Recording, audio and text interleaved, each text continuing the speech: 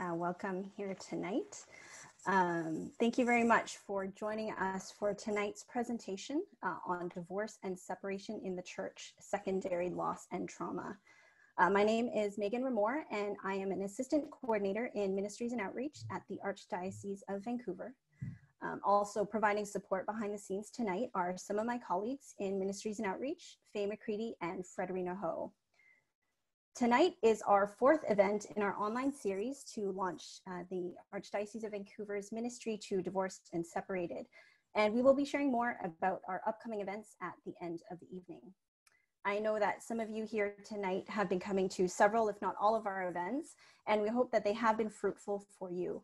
But if this is your first time here with us tonight, we are glad that you're here. Tonight's presentation and Q&A will also be recorded, and it will be made available on the Catholic Vancouver YouTube channel. Before we begin the formal presentation tonight, we're actually going to start with a short welcome video by His Grace Archbishop J. Michael Miller, and he's the Archbishop of Vancouver. Faye, can you please roll that clip? This is a warm welcome to you who are taking part in this first gathering of the new ministry established by the Archdiocese of Vancouver. It's outreach to those who are separated and divorced Catholics. I certainly want to assure you, and assure you most firmly and sincerely, how important you are to the life of the Catholic community, that you are an integral part of our community. We also want you to know that there's a journey of healing that many of you are undergoing, and that in that journey there are people, many people, resources, many resources who will accompany you. But more than that, there are countless numbers in the Archdiocese of Vancouver who are praying for you. We're all part of this healing process. Each one of us in different ways needs healing and the divine mercy. And I'm so happy, so glad that you have reached out to be part of this new ministry in the life of our local church. Your healing is vitally important to us, but more than that, it's vitally important to the Lord Himself. Praise God that you are on this journey and that you will have friends who are accompanying you and praying for you. So to echo His Grace, thank you again for reaching out to be a part of this ministry. Whether you yourself are divorced or separated, if you're supporting somebody who is divorced or separated, or if you have been impacted by divorce or separation in some way, you are very welcome to be with us. So before I begin and introduce our speaker tonight, we're actually going to begin with a prayer. And just at the end, we're going to be praying the prayer to St. Helen. So I will be sharing that on the screen, and you can join in with me once we get there. So in the name of the Father, the Son, the Holy Spirit. Amen. Lord Jesus, we praise you, we adore you, and we thank you for bringing us together here tonight. You know and love each one of us personally. You know those areas of our life where we are wounded and are in need of your grace and healing, whether that be physical, emotional, or spiritual. We pray that our hearts be open to however you may be speaking to us tonight. And we especially ask for the intercession of St. Helen, patron saint of the divorced and separated, as we pray together. O holy and blessed St. Helen, you know well the pain of a broken marriage. You felt betrayal and rejection, sadness over your marriage ending, and anxiety for your family's welfare and stability. You know what it's like to rebuild your life alone and to align your sorrows with the true cross. Please pray for us and all who are affected by separation and divorce. Amen. In the name of the Father, and of the Son, and of the Holy Spirit. Amen. All right, so now I will be introducing our speaker tonight. So Father Bryan Duggan was ordained to the priesthood in 2011 for the Archdiocese of Vancouver. where he served as assistant pastor at St. Mary's Parish in Chilliwack and later as vocations director. After 5 years of ministry, he began studying for a doctorate in clinical psychology at the Institute for Psychological Sciences, Divine Mercy University. And he anticipates completing this program in 2021, so next year. He has worked in outpatient settings with Catholic Charities of the Diocese of Arlington, Virginia, and a group practice in Frederick, Maryland, which serves the seminarians of Mount St. Mary's Seminary. His dissertation is a cross-sectional analysis comparing levels of effective maturity among first and final year seminarians at St. John Vianney Seminary in Denver, Colorado. So we do plan to have some time at the end for Father Bryan to answer some questions. So we encourage you to enter any questions that you may have throughout the presentation into the Q&A box, and we'll get to them at the end. With that, please welcome Father Bryan. Thank you, Megan. Thank you for that kind introduction. Let me just share my screen here, one moment. Yes, it's been a little while away on studies from the Archdiocese, but certainly looking forward to returning next year and being back in ministry here in the diocese. So joy to be with all of you this evening. Certainly, yeah, honored to be with you. I'm so encouraged by this ministry and by your presence here, by so many who've joined in this and earlier opportunities to get together and kind of share experiences and prayer and an encounter with one another and with the Lord in the midst of our circumstances. And so, yeah, I'm so thankful for you being here.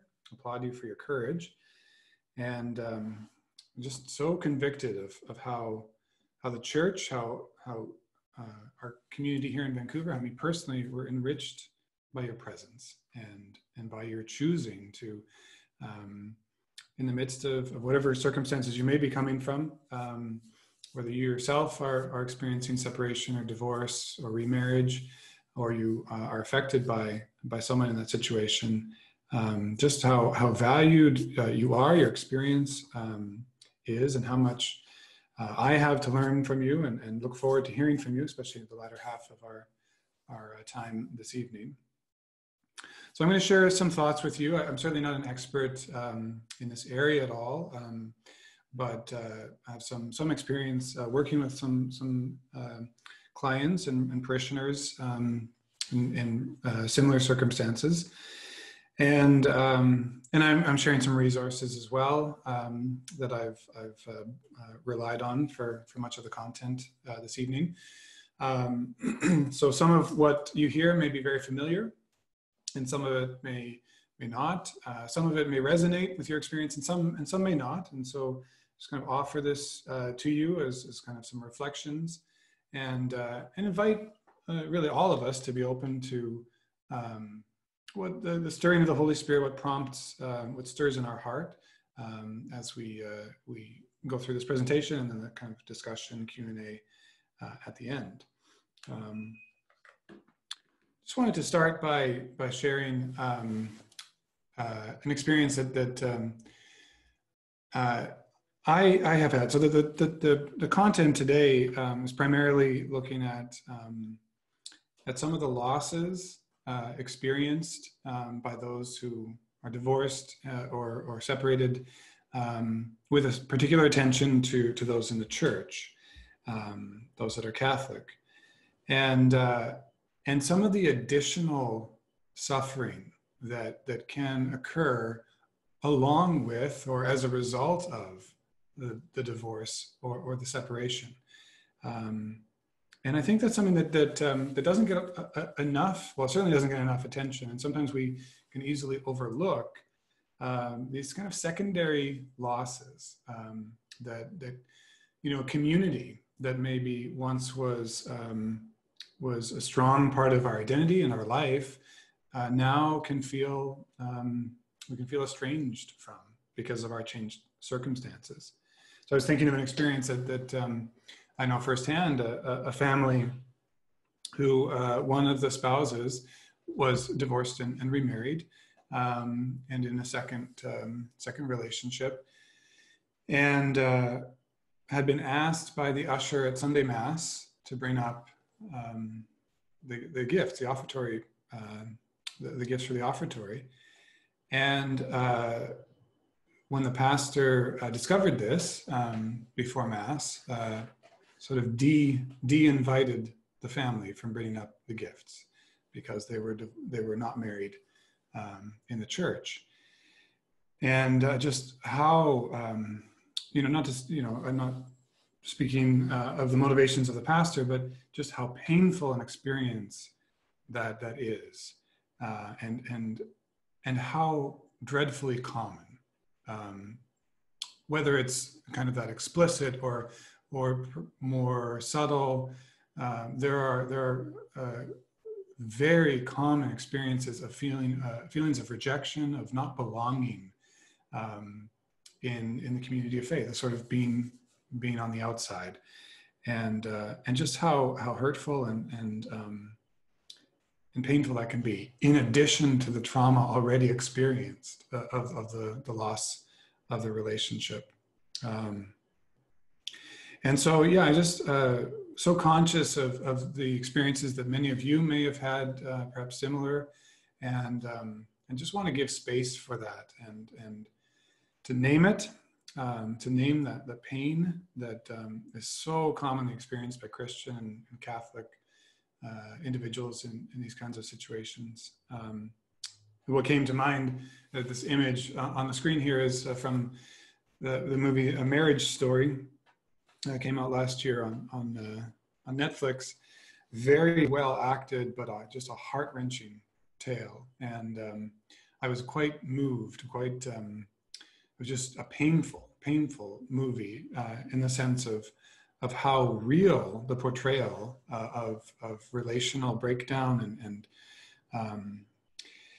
and yeah, just it kind of evoked in me some of that sense. And so that image I saw of, especially the child kind of caught in the middle, and what a powerful image that is of the children who often suffer so dearly also in cases of divorce and separation, and how painful that can be for the parents who see their children suffering and can feel helpless sometimes, and yeah, there's so much pain and so much suffering and so much bigger than just the divorce. And so I just want to name that and kind of give space for that this evening, and turn to our Holy Father.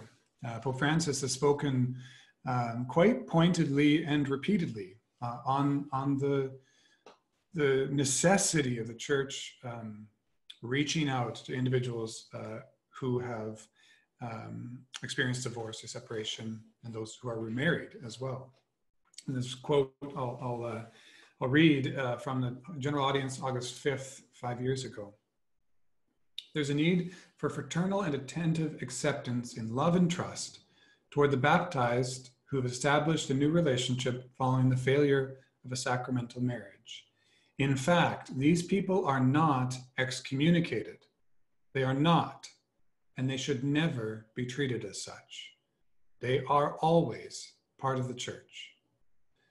Pastors must demonstrate the willingness of the community to welcome and encourage the divorced and the remarried, that they may live and develop more and more their belonging to Christ and the Church through prayer, listening to the Word of God, going to the liturgy, and with the Christian education of children, with charity and service to the poor, and with commitment to justice and peace.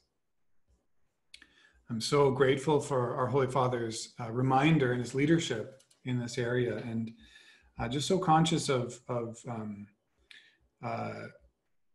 there's many stories, I think, of pastors and communities being welcoming, but there are also many stories of hurt for those in situations of divorce and remarriage, and just divorce and separation.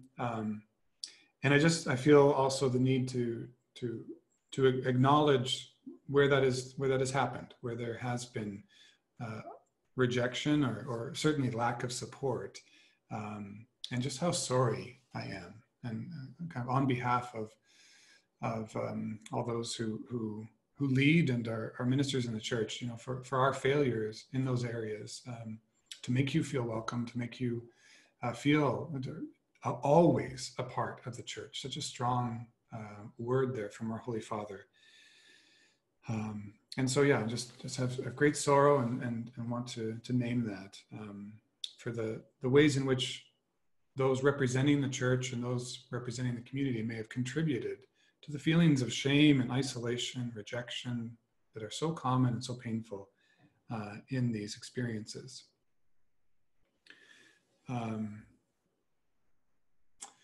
For most of the presentation this evening, I'll be borrowing a great deal from this workbook called A Fresh Start, Divorce Recovery Workbook.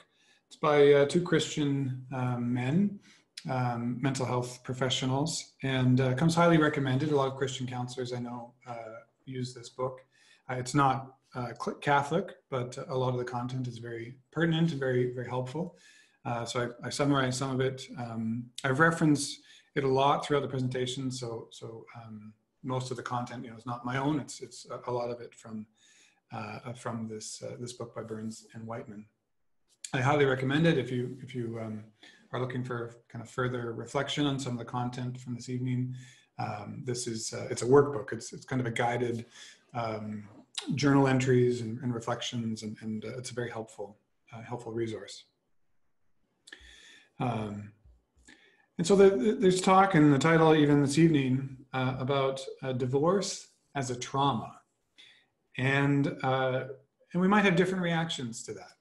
Perhaps the word trauma can seem heavy, can seem perhaps to overstate things a little, and so it's helpful to look at a distinction that's made. You know, there's a lot of talk, especially in the mental health world, about PTSD, post-traumatic stress disorder, and most of the time it's in reference to combat, to veterans who experience or exposed to near-death experiences, and their kind of psychological repercussions. And so a lot of the literature makes a distinction between a big T trauma, which would be that firsthand exposure to near-death experience, and a small t trauma, which has many of the same dynamics, same impact, certainly, in our lives, but may not be as kind of obvious or maybe as popularly understood as a trauma. And so don't be hung up on that word, but I just wanted to put it out there because there are some parallels that can be helpful in our understanding, you know, the impact a divorce or separation can have in our lives. And so trauma can be also related to the loss of a loved one, the death of somebody close to us, or witnessing a death. And so it's helpful, it can be helpful to kind of use this as a comparison, because in divorce there is a very real loss of a relationship. And in fact, as I alluded to earlier, numerous losses. Loss certainly of this significant other, but loss of so many other relationships and changed relationships. And so there's the primary loss, and then these secondary losses, which can be things like not being able to go to the same mass time as I used to because my ex-spouse is there, or mutual friends who sort of find themselves kind of choosing between one or the other. And so there's a loss or certainly a change in those relationships. And so that's what I mean by primary and secondary losses. And now trauma is, as I mentioned, an experience of a significant loss or significant event, adverse event, where especially there's a loss of control. And there's an expert in this area, Bessel van der Kolk, wrote a wonderful book. It's called The Body Keeps the Score. And he talks about the impact of trauma, I mean, physiologically, how it impacts changes of the body and the brain, certainly. And he has this definition. He's giving an interview, and he talks about trauma as something that overwhelms our coping capacities and confronts us with the thought of, oh my God, it's all over. There's nothing I can do. I'm done for. I might as well die. And so trauma has with it that sense of helplessness and being out of control, sort of something overwhelming my capabilities. And there's all kinds of traumatic experiences that can have an impact in our lives, and that it's helpful to give space to just sort of listen to what is stirring in us as a result of these very difficult events that we've experienced. I found this in an article I read online, looking at some of these PTSD symptoms that can result from divorce. And perhaps some of these will resonate more with you than others, but they are all signs of having experienced a trauma, and the ways in which that can change our lives. Being more irritated, more prone to aggression, feeling isolated, overly negative self-talk, self-thoughts, decreased interest in activities, and increase in risky behavior. And so it's really important to be aware of where these dynamics might be present in our lives, and to kind of listen to what this is communicating. Because it can be easy to condemn ourselves, to say, oh, I was just acting aggressively, or I was drinking too much, or doing other negative behavior, and to further the shame, get down on ourselves even more, like, oh, I gotta stop doing that, I gotta be better. And it just contributes, it exacerbates that kind of negative self-talk. And so it's helpful to sort of pause, time out, step back. Okay, what's going on here? Where is this coming from? And just to notice what is happening, and why it might be happening in our lives. And to know what we need. The author of this handbook talks about, what do you need to hear? What do you find encouraging? And do you have people in your life that can say these things that are helpful to you? So I'm going to have throughout the presentation a few of these reflection slides, and they're just prompting kind of questions to sort of bring it home, to move from presentation mode to more kind of reflecting, okay, where does this resonate with me? And so this author talks about, different ways that people can try to help. And sometimes it's like, oh, you'll be okay, everything's going to be fine. And that can be helpful for some people, but for others, it can feel dismissive. It's like, well, did you really listen to me? Like, it doesn't look like it's going to be fine. It's actually really terrible right now. And that's not helpful. Or someone else could say, you know what? You just need a kick in the pants, quit moping, get out there, start living. And again, for some, at some times that might be helpful, but for others, that could be actually really hurtful and kind of further the sense of self-blame of like, if I were stronger, I'd be able to feel better and do more. Or someone could say your present feelings are normal, understandable. You're not going crazy. Just kind of a listening stance that can be really helpful. And so just to know what is helpful for me, and it can change from time to time. What is helpful for me right now? And do I have someone in my life that can speak that to me? So what do we do with trauma? What do we do with loss? How do we move forward, so to speak? And, which again, I want to speak against that temptation. I just use that language, but of like that we, this urgency. Okay, I need to be doing something to get better, and just to kind of pause and say, okay, when confronted by a loss or a trauma, what's helpful? What does movement towards health look like? And you're probably familiar with Kubler-Ross's the stages of grief and the process of grieving. A lot of authors prefer that term process because stages can seem kind of linear. It's like, now we're in the denial stage and then anger, and we sort of march our way forward. Whereas these different places are exactly that. They're places, and grieving is a process. And sometimes we'll move back and forth, and sometimes we'll be in multiple places at once. And it's also very important to remember, it's not a formula. It's a process, not a formula. It's not, when the author of this handbook says, recovery from divorce can often take 2 years or even longer. We can hear that and say, well, okay, I'm 18 months in, I should be over this in 6 months. And, it's not, sometimes we wish it might be, kind of that formula, but that's not how it works. It's different for each person. It's different for each party in the separation.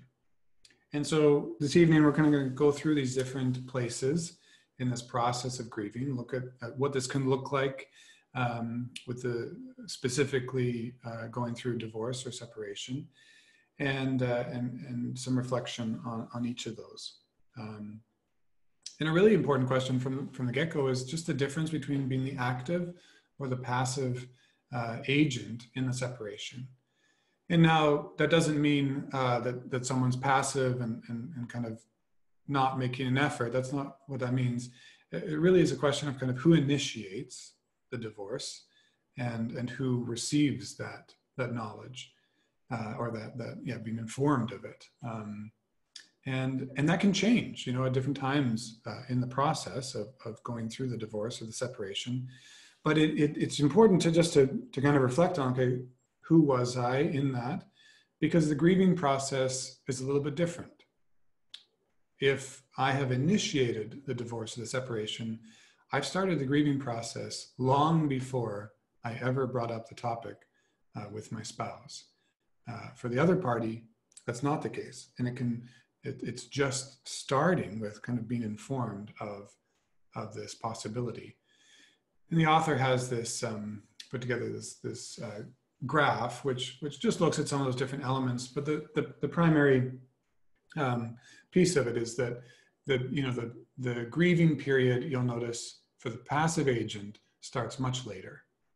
It starts after or towards the end of the period of termination, whereas for the active agent, that period started a lot sooner. And so it can be helpful just to reflect on that, because we can perhaps experience the other party as callous. If we're the receiving this news and the other is confronting us with it, they could seem callous when in fact they've been in this process a long time already, or perhaps we're the one who's been in this process a long time. And so it's just helpful to think about, who was I in that process? Where was I? And did that change?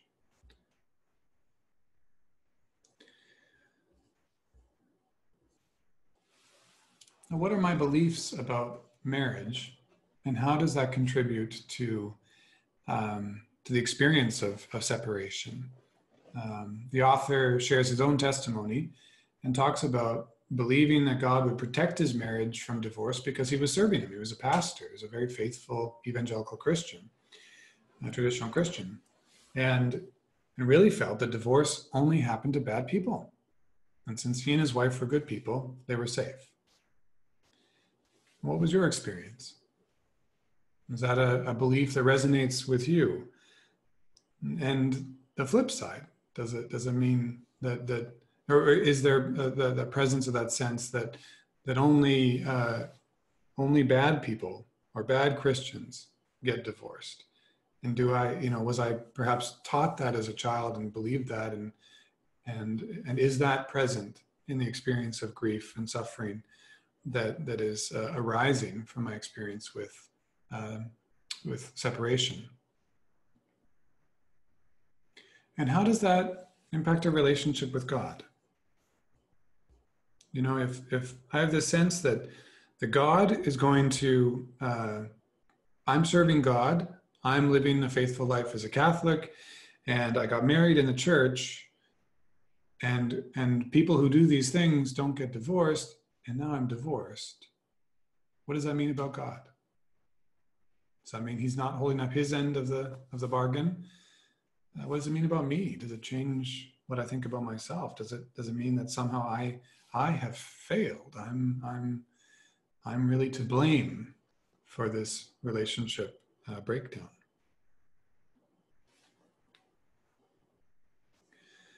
Now, the first place, rather than kind of using the word stage, the first place is denial.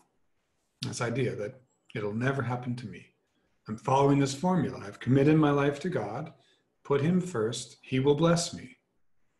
And then divorce comes out of nowhere, and it can be just so shocking and so disruptive. The author talks about his experience in church, where he would look at other couples and see them with problems in their marriage, and little by little notice them not coming to church as much as they used to. And then he would say to himself, and then he would hear that they ended up separating. And there'd be some part of him that would say, well, that figures. That's what happens when you fall away from God. There was this belief that you do the right things, you'll be okay. And you don't do the right things, and that's when breakdowns can happen. Well, the author's own divorce just shattered that belief system, and denial was kind of the immediate reaction. Denial can be just a sense of, this never happened to me, or this can't be happening right now. And it can take different forms, different language, but there is that feeling of being numb. And denial is not entirely bad. It can be helpful. It's sort of like the body going into shock. It can give us a little bit of space to respond or to adjust before experiencing strong emotion. But it becomes harmful if we stay in it, if we're stuck in it for a long time. And so it's just, it's just helpful to reflect, where may denial be present in my life? And this is silly comic, offer a little levity. Denial is the first stage of, no, it isn't. Perhaps the denial is not so present in our experience or so obvious, but where is it present? Where the author offers this little reflection on different forms of denial, belief, sort of some of these subtle beliefs that we can hold on to. Good people don't get divorced. God generally gives us what we deserve. That can be such a punishing, severe belief. That God gives us what we deserve, and I'm suffering, I'm separated, I must deserve this. Oh, that is such a deep and hard place to be. Just to kind of browse through these. If there's something that stands out to you, what's stirring in you? Is God punishing me because of this divorce? If I pray hard enough, my marriage will be saved. My spouse has walked out on me, I must have done something wrong. Am I questioning God's goodness in response to the divorce or the separation? The next place of this process is anger. And anger, first of all, just to acknowledge that anger in itself is not a sin. And we can tie ourselves in knots around this a little bit because, of course, in every examination of conscience, you'll find anger as part of the reflection. But anger in itself is an emotion, and emotions are themselves not sinful. They arise spontaneously. They arise without our choosing them, and where there is no choice, there is no sin. And so a feeling is not sinful. Our response to that feeling is where vice or virtue can enter in, but the intensity of the feeling also affects our culpability, our how culpable we are of whether or not the action is sinful or not. And so just to name that and to acknowledge that when I'm acknowledging anger, it's not necessarily acknowledging sin. And there's always a relationship between fear and anger. Anger is often a secondary emotion, a response to a more primary emotion, and oftentimes it's fear. And it can be a fear of judgment of others, a fear of uncertainty about the future. And in that place of anger, there can be a quick movement to blame. You know, that this terrible thing is happening, this enormous place of suffering that I'm experiencing, there must be someone to blame. Perhaps myself, or my spouse, or someone else. There can be a lot of anger towards the church, you know, for feeling let down or even actively rejected. And so just the invitation here is just to be aware of, just to name those places where we are experiencing this anger.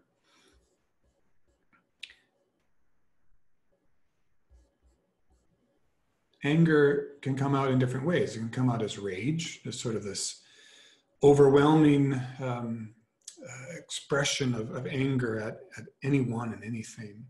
Anger can be repression. It can be holding it in. It can be repressed and sort of a fear even of expressing it.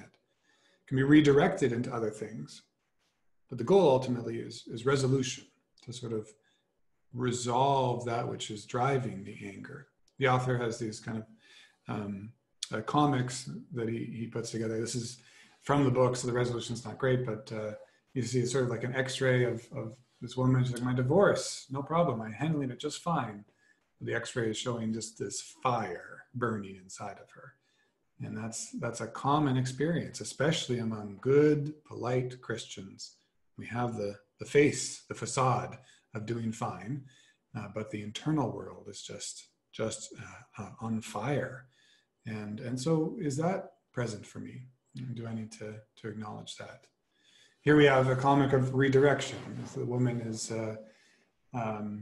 knitting a sweater. She's like, I had so much angry energy, I decided to knit a sweater. And there you see in the second slide, it's about 10 feet long. It's been redirected. Now, again, it may seem that's probably a pretty healthy way of expressing anger, but it doesn't resolve it. It's another way of kind of avoiding. And so, unfortunately, the movement towards resolution requires naming and facing the anger. And so, just to reflect, with whom am I angry? Where is this present? And how angry? On a level of 1 to 10, to my spouse, my ex, friends or former friends, family, church, God, yourself, others. Where am I noticing this in my life? And again, anger is not sinful, and the expression of anger towards God can be such a powerful prayer. And it can be anger towards God. God, I'm really angry with you for letting this happen. Or it can be expressing all these other angers as well. And it's just a beautiful prayer to say, Jesus, I am so angry at my spouse. I'm so angry. But it's so important that Jesus, I am angry. It's relational. It's addressing Jesus and it's naming my own experience. It's a beautiful and powerful prayer. A very common sentiment in the Psalms that often express such anger towards God. And their whole range of emotion. And here we just have a quick example of resolution of anger, where instead of repressing it or acting out in rage, it's acknowledging the source of the anger, which is a feeling of rejection from this friend, and just expressing that to the friend. We used to do a lot of things together, but since the divorce, it seems like you've been avoiding me. It's been really rough. I've felt angry, felt that you've been shutting me out. I'd like to patch things up. How can we do that? It's a very honest way of engaging in relationships. The next place after anger is, or in addition, is bargaining. And bargaining is best defined as trying to find a simple solution to a complex problem. We want it solved right now. The author talks about, it's like using a microwave for a crock pot recipe. It's just wanting it to be done now. And so it's trying to short circuit a solution. And so where this is present, where I'm experiencing this, it's just helpful to name, to be aware. Okay, this is what's happening here. I'm making this bargain with God. You help me through this, just solve this difficulty, and I'll do X, Y, and Z for you. And just to name that and to acknowledge where that's present in our experience. Just going to move a little more quickly here. But just to reflect, where has that been present? Have I bargained with God? How has that impacted my relationship with him? How am I feeling about him right now? Some of these can be signs that I'm in a kind of bargaining relationship with God. If I'm feeling cynical or doubting. Again, not a judgment, it's not a condemnation, it's just an acknowledgement. Oh yeah, I'm noticing this in myself, and this is hard. The place of depression. Now again, and this is so important, depression is not a sin. Feeling sad is not a sin. I think, in the language that we hear sometimes from the saints or in presentation of the church, it can be easy to think, the joy of the gospel, the joy, the good news, that it's sort of, a Christian must always be joyful, and when they're not, they're sinning. And it's okay, pause, have that in context, and just be aware, first of all, that emotions arise without our choosing them, as does sadness and depression. And sadness can be a place, a stage, a moment before movement. If you've seen there's a great animated movie, Inside Out, and the basic kind of resolution of the main conflict in the story is the recognition that sadness is actually vital, that sadness is a necessary experience in order to move towards a solution, and that is not to stay there forever, but to stay there for a moment is actually life-giving. And this can seem so counterintuitive, and certainly all the more so sometimes for us as Christians. But there's something about depression that is based in reality.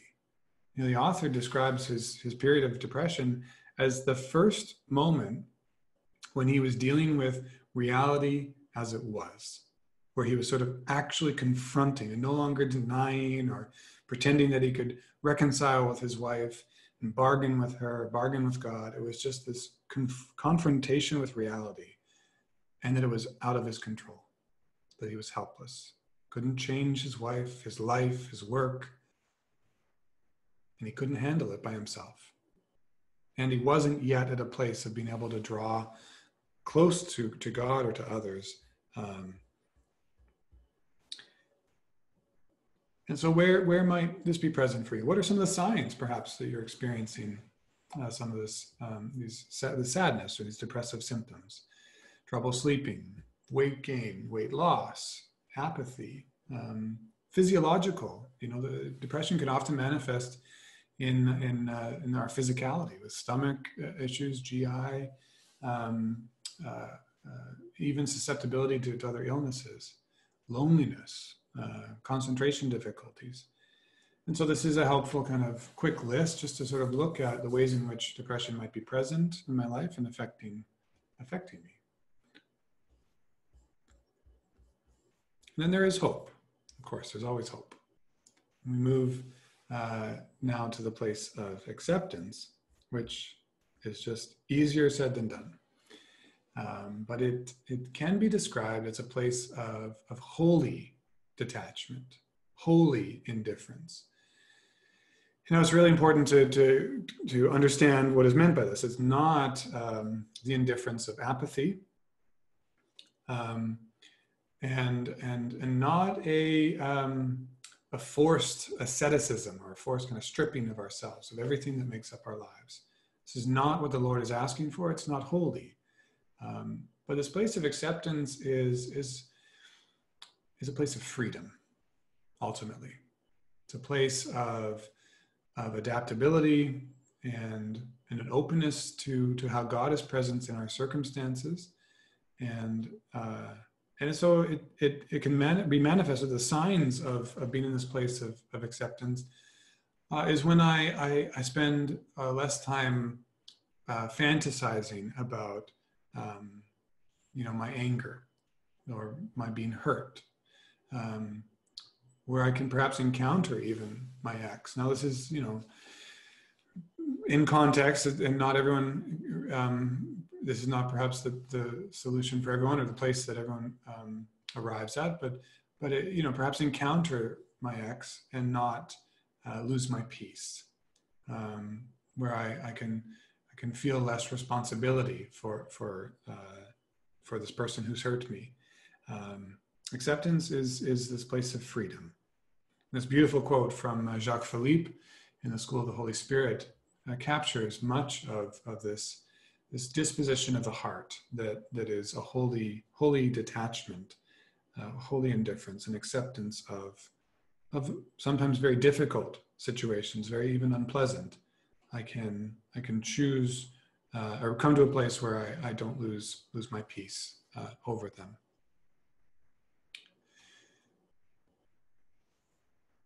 And so the author offers a few additional considerations and just talks about a very real experience of loneliness. And what do we do with this? And he kind of asks the question sort of sardonically, kind of hypothetically, what's the cure for loneliness? Being with people, of course. But often that's actually not the cure.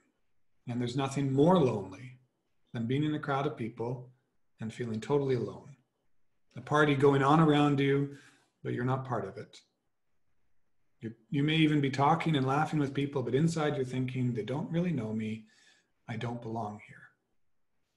And so loneliness is so much more than simply the presence of people or relationships in our lives.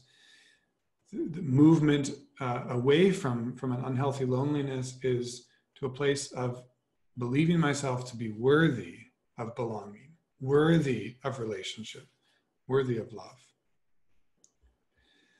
The author talks about communication and just how, in his own reflection on where he was dumbfounded, he was blindsided by his wife walking out on him, he slowly came to realize that he probably was not communicating very well with her long before that moment when she left, and that's probably an area for him to grow in. And so he talks about just the importance of kind of learning how to communicate well in other relationships, in all of our relationships. And for him in particular, he noticed this tendency to avoid conflict, to avoid difficult conversations. And so just recognizing that as an area of growth, an area to sort of challenge himself and move towards being a more open, a more forthright communicator. Self-control without condemnation. This is such a delicate balance. The life of virtue to which we are called in our Christian faith, it can often be presented in language of self-condemnation when we're not there yet, when we're not as virtuous as we should be.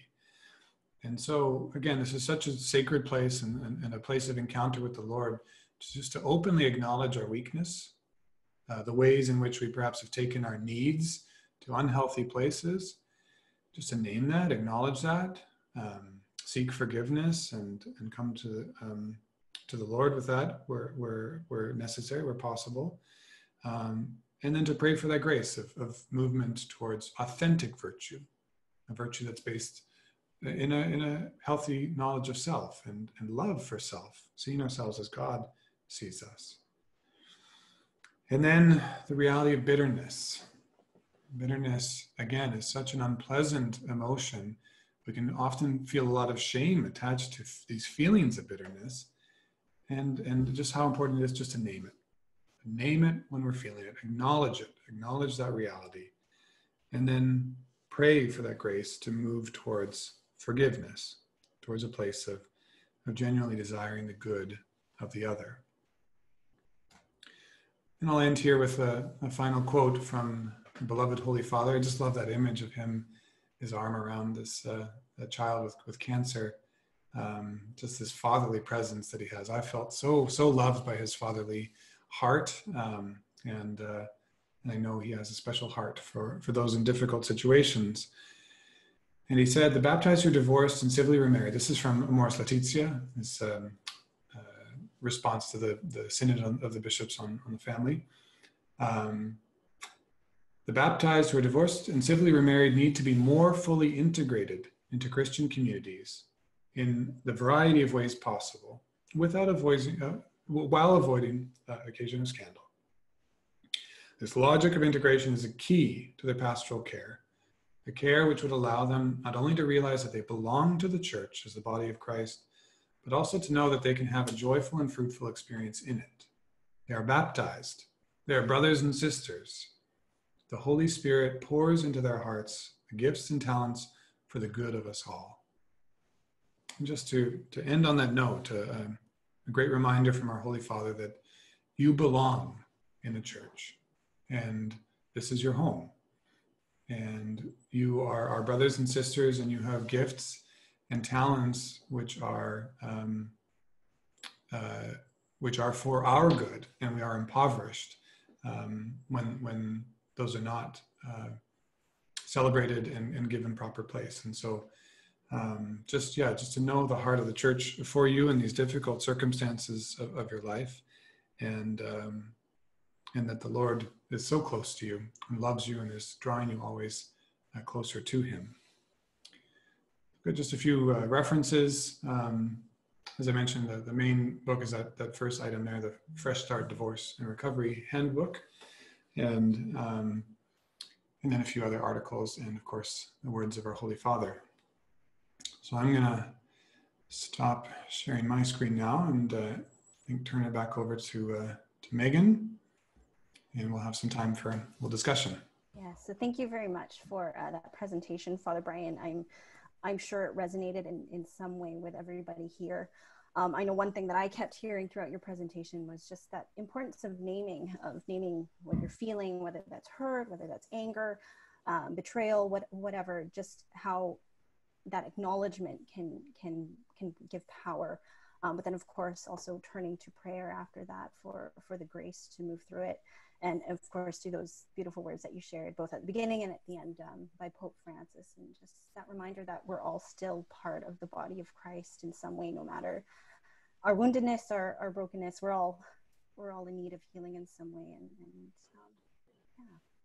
Thanks. Thank you so much. So we do have a couple questions. Let me just pull them up here. So one question that we have is, my family is judging me and placing blame on me. How can I get past the place of anger or depression with my family relationship heavy on my heart and on my mind? Gosh, yeah, that is so hard. I can just hear the pain behind those words, and my heart goes out to you.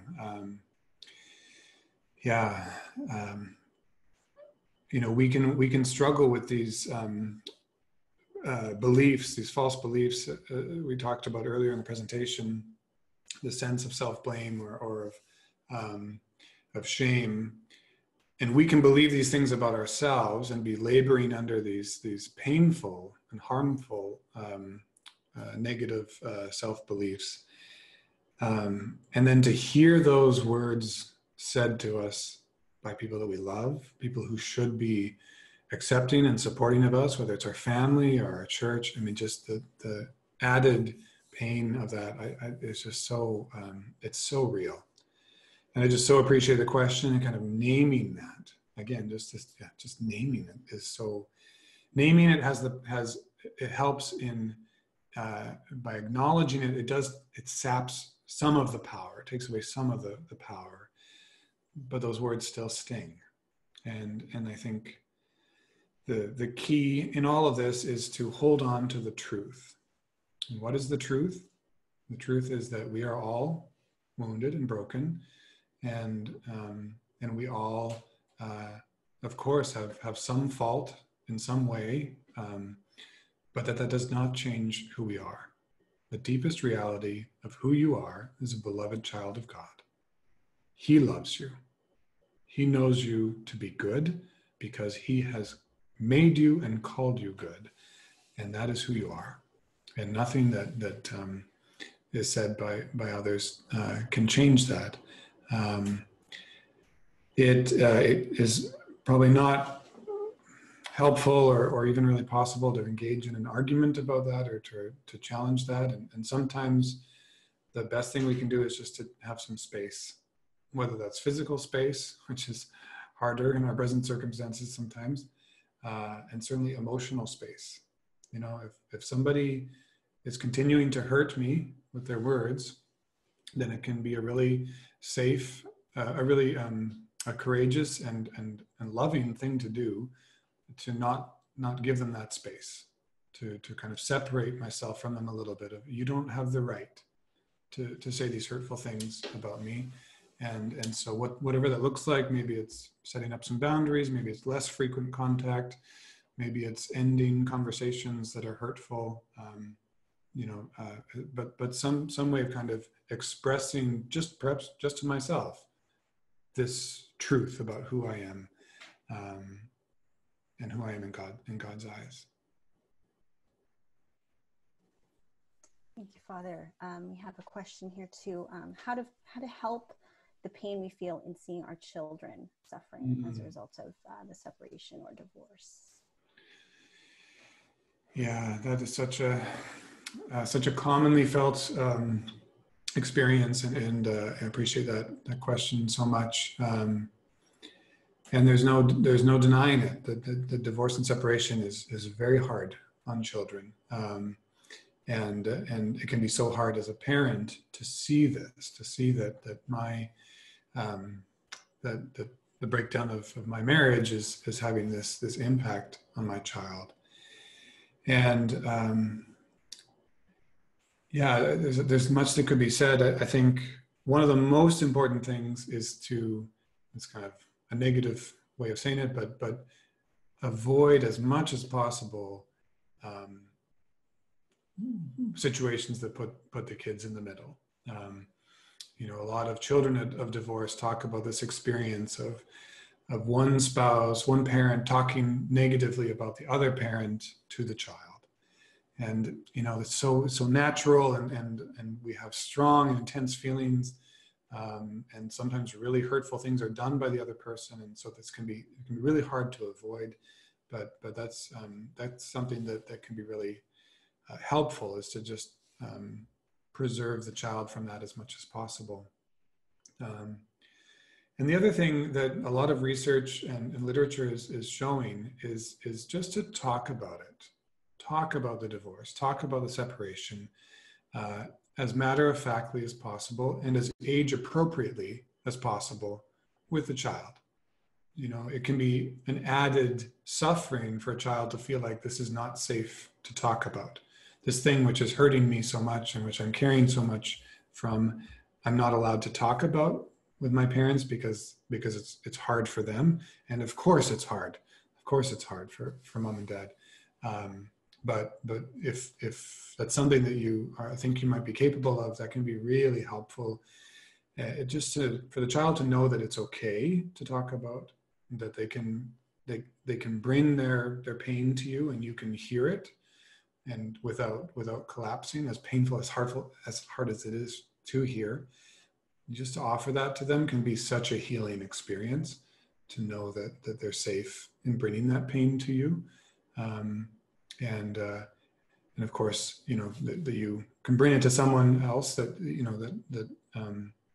because that is of course hard to hear, but that you can bring that to someone else, to someone not your child, to be able to talk through. Yeah, I hope that's a helpful a few points. So we have another question here from somebody who was the spouse who initiated the divorce. And they still feel regret and guilt over the choice, even though it was the best choice at the time. So how can they get over that feeling of guilt? Yeah, well, I just want to kind of acknowledge the how how normal that experience is, and that it's not yeah, that it's not an unusual experience, and I think even as you say in your words, it's not a sign that the wrong decision was made or anything like that. That of course we have mixed feelings, and of course when we see the fallout and the pain, um, it it can bring about the feelings of guilt, and so again, just to acknowledge, to normalize, to say yes, I am feeling this right now. I see the hurt that is caused. I see perhaps how it's affecting our children, and I just have such guilt. Um, yeah, I think just naming it is huge. Just acknowledging it does kind of reduce some of the sting, some of the power, and then bringing it to God. You know, just such a powerful prayer to just say, God, I am feeling this way. I'm feeling so guilty about X, Y, and Z. I'm feeling so much shame, guilt, disappointment with myself. Just to bring it to the Lord in that kind of relational prayer is so powerful and so important. And yeah, I think, yeah, just to normalize that experience for you, that this, that of course one would feel this way. It's such a traumatic experience going through divorce. It causes so much disruption, and in the sense that I have done this. If I had not done this, this pain, this trauma would have not occurred. And then just to invite the truth into that, where okay, yes, however, or in addition, there was already pain. There was already hurt in the relationship that led to the decision to separate. And so I am not the source of all of this pain. It's very mutual. It's very, it was very much present before this decision. And so it is a little bit of sort of like speaking the truth to ourselves, but it's just allowing to kind of see this in the fuller context of just the messiness and the brokenness of the reality of my circumstances. So we actually have a question here from somebody from the other perspective. So somebody who's their ex-spouse was the one who initiated the divorce, and they have gone through all the stages of grief, and they're now at the point of forgiveness, and feel sorry for their ex-spouse because they're not getting the support or understanding from their family because they are also Catholic. Is there anything that this person can actually do or should do to help their ex-spouse? The ex-spouse is not getting the support from their family, from their own family. Mm-hmm. Yeah, gosh, that's so hard. Yeah, I mean, it's such a beautiful, I'm so moved by those words, and just, yeah, and I can hear kind of that you know, the journey, and that coming to that place of forgiveness and of acceptance is earned by many tears and by much hard work. And so just want to name that, acknowledge that. Yeah, it's such a this place of holy indifference that Father Jacques Philippe was talking about is such a mysterious place, right? Where because it is also a place of love, and I'm hearing that in the question, this love for the ex-spouse, that coming to this place of acceptance, of forgiveness, and wanting them to be suffering less, wanting greater freedom and healing for the ex-spouse. That's such a loving disposition. But this kind of, yeah, the reality of the circumstances, you know, this is, of course, just speaking very broadly, not knowing the specifics of the circumstances of the question. But broadly speaking, this is a place of holy detachment, where much like a parent who is witnessing a child make choices and go down a path that they desperately don't want the child to go down, that they see the hurt that is coming their way, but is often helpless to change that because the child has freedom, has free will. The often the advice that I hear in such circumstances is just that gentle reminder that Jesus loves your child even more than you do. And there's a surrender in kind of giving your child over to the Lord, to say, I can't force him to be different. I can't, I have tried to convince him otherwise, but I just can't. I give him to you, Jesus. And I think there's perhaps a similar invitation here with the ex-spouse to desire healing, to desire freedom, to desire support and acceptance from their family, and to just offer all of that to the Lord, because the Lord loves your ex-spouse even more than you do, and desires their freedom even more than you do, and he's the ex-spouse is in the Lord's hands. He will take care of him. So this question here is, says, my friend is divorced and civilly remarried. Her current husband, who is not Catholic, is also divorced, but has mental health challenges, which means that going through the annulment process would be detrimental to his mental health.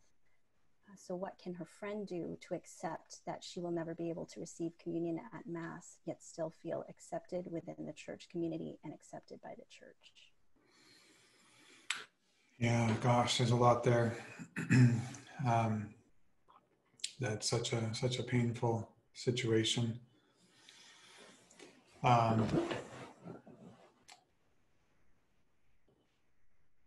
think that I'm kind of drawing back to the words of Pope Francis, and just how your friend very much is a part of the church, and regardless of what happens with the annulment or with the civil marriage, she belongs in the community. She is a child of God, and she has gifts that community needs from her. Is impoverished by their absence, and so she's very much a part of that church community. Again, not knowing the specifics, I would just encourage, and perhaps this has already been done, but just to really bring this as much as possible to the people in the church that might be able to help, whether it's the pastor. Perhaps it sounds like already some conversation has happened with the marriage tribunal about the annulment. It may be possible that something could be arranged that would be protective of the former spouse's mental health. I think the diocese and the church in general is really emphasizing the pastoral care for individuals in this circumstance, and so it may be possible to find a path forward. And so I would certainly encourage your friend to pursue that if she's not already, or even just to bring her concerns to those at the tribunal, and see if there's something that could be done to assist her ex-husband. So that would be kind of a piece of kind of concrete advice. And then and really just kind of challenge that there's strong language in the statement that her friend will never be accepted in the church, and that's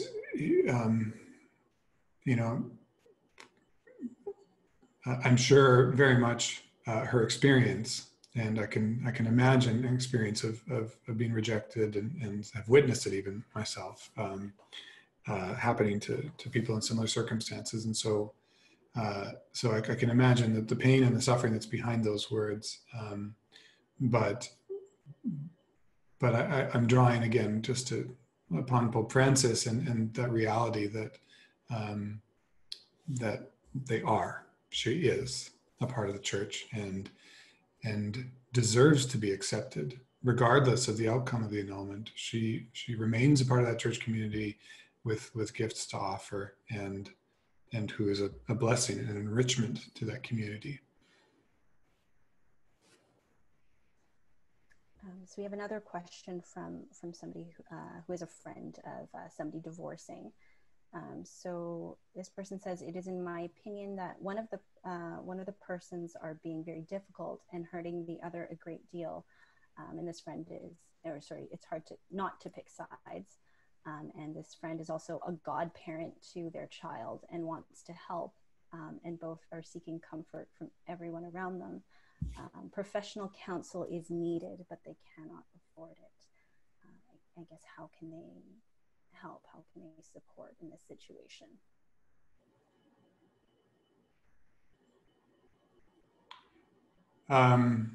Sorry, I had a little bit of trouble hearing you, Megan. I'm just reading the question myself. Yeah, no, that's so hard when there's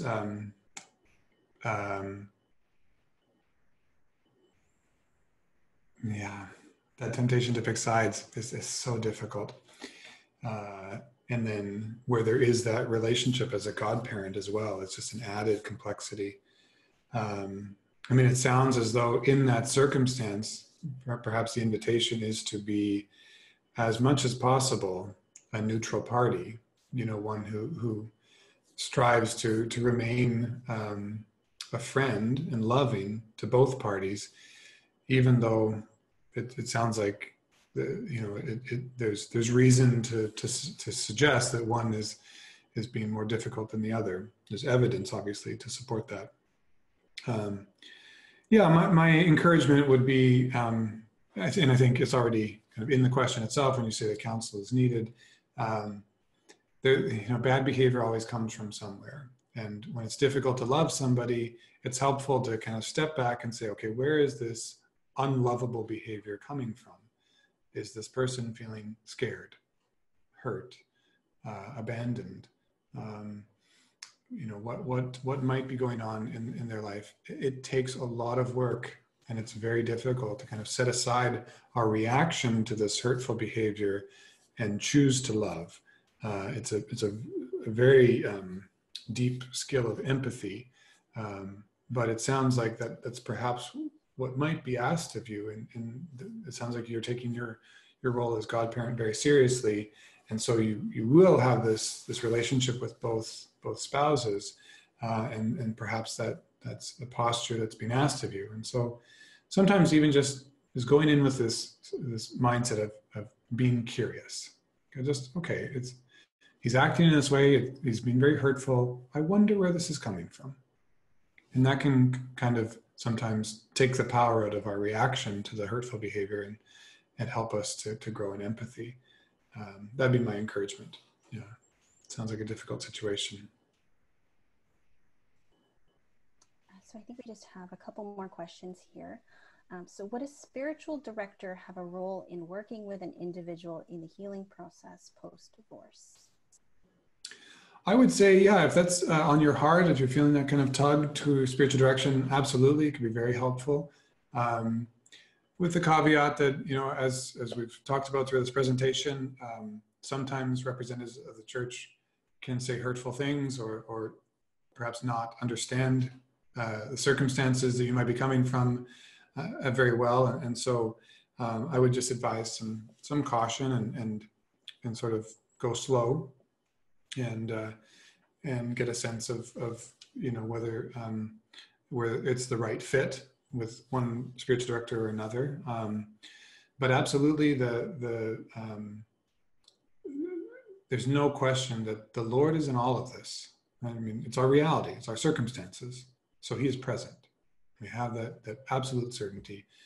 And that's the role of the spiritual director, is to help us see him, to help us see Jesus in the midst of our circumstances.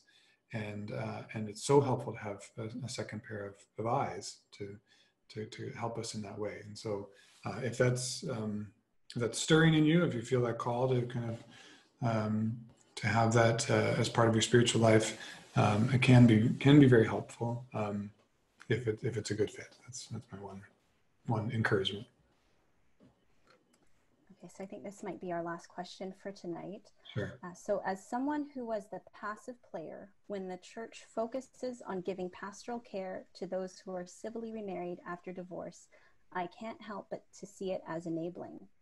What about those of us who do not get remarried and feel further victimized by the church itself when the emphasis in Amoris Laetitia seems to be on giving the civilly remarried pastoral care? Sometimes those remarried civil marriages have caused tremendous pain to the former spouse and children. Yeah, thank you so much for your question. I really appreciate that. Yeah, I think you're naming a very real tension in the church. And I think, I was thinking that even as reading Pope Francis's words, where he's naming specifically the divorced and the remarried, whereas this evening kind of speaking more to the divorced, separated, and the divorced and remarried. So yeah, I really appreciate the question. And I think, what is said is so true, that there can be that experience of, well, I have suffered so much by not getting remarried, and kind of feel a little bit sort of, I don't want to minimize or give the appearance of minimizing that experience. It is very, very real suffering, and takes enormous courage and enormous trust in the Lord to accept the circumstances of being divorced and not having an annulment, and choosing to adhere to the church's teaching and the call from the Lord to remain single, or in that kind of separated state. That is heroic virtue, and that you have not felt supported and encouraged and loved by the church in that, is an injustice and a failure on our part. And I'm sorry that that's the experience, that's some of what you've experienced, and that's not right. And the church, as we've been saying throughout the evening, you are a valuable, and valued member of the church, and so not to lose sight of that in some of these other conversations. I don't have much to say beyond just kind of acknowledging the truth of what you say, and it is such a difficult situation, because we are, as a church, trying to reach out to people in so many different circumstances, and always in the truth. Never, it's not love if it doesn't include the truth, and the truth of what you name.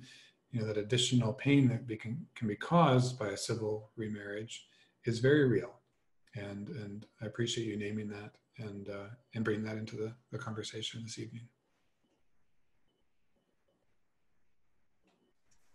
Thank you so much again, Father Bryan, for giving us your time here tonight, and even just for your pastoral presence. I really felt that in your presentation today. So thank you very much. So just a few concluding announcements before we finish tonight. So I'm just going to share my screen again.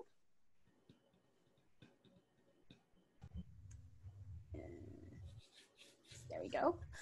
So again, thank you so much for coming here tonight, for being with us, for your questions, and just for your support in this new ministry.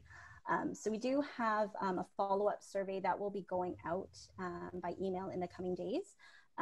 So if you can please look out for that, and we really do appreciate your feedback. This is a new ministry in the Archdiocese, and your feedback will also help us develop further programming, further support in the areas of separation and divorce. I also want to mention that on our website, we actually have a list of both Catholic and Christian registered counselors. So the website is right there on the screen. So if you feel that that's something that after hearing the presentation tonight you might benefit from, then you can refer to our website there for some potential counselors to seek. Also, the last two events in our online series for this summer, the first one will be on Thursday, July 9th at 7 p.m. And we will be having an online small group discussion. And then our final event for the summer will be on July 23rd, also at 7 p.m. And we will be praying the Rosary together. And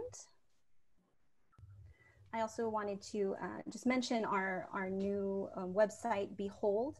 If you have not already been there, please do so. The registration for those two events that I just mentioned can be found there, along with many other resources to support you in your faith journey. And we do plan to offer more events in the fall related to divorce and separation. So please stay connected to us through our website and through our email and social media channels. With that, Father, I'm just going to end my screen share, but can you please give us a final blessing? Yeah, certainly. And thank you so much, Megan, for hosting and for making it, and working behind the scenes, Faye and Freddie as well. Let us pray. Father, Son, and Holy Spirit. Amen. Father, we thank you for the gift of the time this evening and for the reminder of your presence, your constant presence and love for us in the midst of all our circumstances, and that unchanging disposition of your heart towards us, of that gaze as you look upon us as your beloved sons and daughters, created good and called by you into life in union with you. We ask in a special way your blessing upon the participants of the talk this evening and all who have been touched and affected by divorce and separation in our church here in Vancouver and beyond. We thank you for their courage in being here and in drawing close to you and seeking your grace and being open to your presence in their midst. We ask you to continue to bless them with that knowledge of how precious they are to you, the delight that you have in them as your beloved children, and your deep desire to continue to remain in relationship with them. And we ask your abundant blessing upon them, God, who is Father, Son, and Holy Spirit. Amen. Amen. Thank you so much, Father, and thank you again, everyone, for being with us here tonight. We look forward to seeing you at our future events. Thank you very much, and God bless. God bless.